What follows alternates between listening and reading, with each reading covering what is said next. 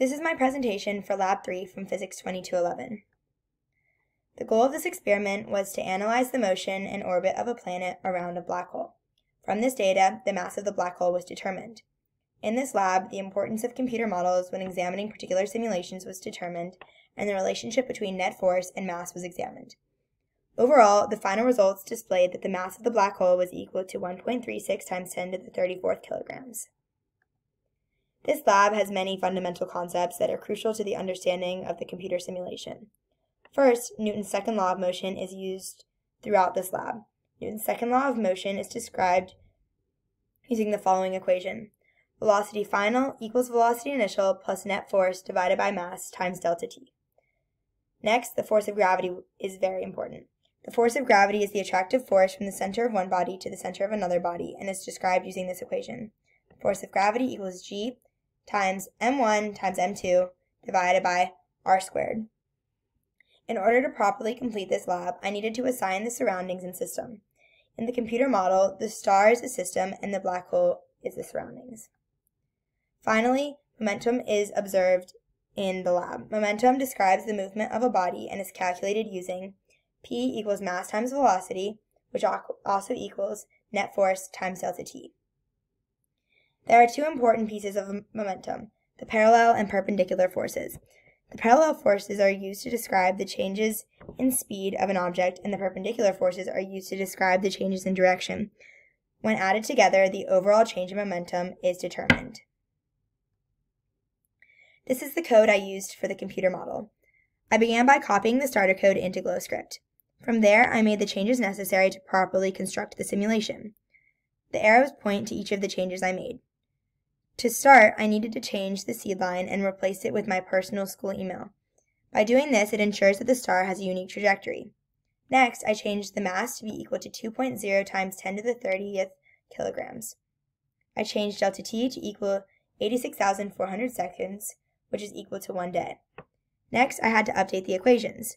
I started by updating the initial momentum and final momentum equations to be P initial equals mass of star times velocity initial, and P final equals mass of star times velocity final. Then I updated the change in momentum and velocity equations to delta V equals V final minus V initial, and delta P equals P final minus P initial. Next, I updated the momentum equations to solve for the magnitude. This magnitude was used to solve for the parallel component of momentum. Finally, using the parallel component and the overall change in momentum, the perpendicular component of the momentum was determined with the following equation. dp dt perpendicular equals dp dt minus dp dt parallel. This was the result after running the computer simulation. As you can see, the planet has a unique orbit around the black hole. The orange arrow represents the change in net force. The purple arrow represents the net force perpendicular, and the blue arrow represents the net force parallel. The simulations produced a series of different mass values. In order to determine the mass of the black hole, I used Excel to generate an average of all of the mass data values. The final mass of the black hole was determined to equal 1.36 times 10 to the 34th kilograms. The net force was determined to equal 9.59 times 10 to the 28th newtons. The parallel component of the net force was determined to equal 3.56 times 10 to the 28th newtons, and the perpendicular component of the net force was determined to equal 8.9 times 10 to the 28th newtons.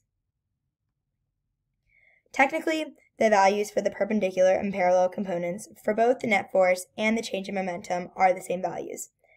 As you can see, the equation for the change in momentum is delta P equals m times delta V.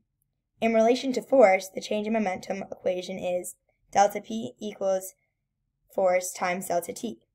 The change in momentum is calculated using the change in velocity, while the net force is calculated using the equation for the force of gravity, which is F equals G times mass 1 times mass 2 over r squared.